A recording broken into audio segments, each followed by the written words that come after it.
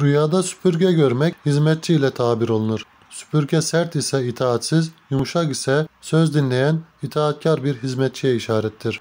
Bir kimsenin rüyada evini süpürge ile süpürdüğünü görmesi bazen fakirliğe delalet etse de birçok defa üzüntü, keder ve sıkıntının gitmesi olarak yorumlanır. Ferah ve sürurun gelmesine işarettir.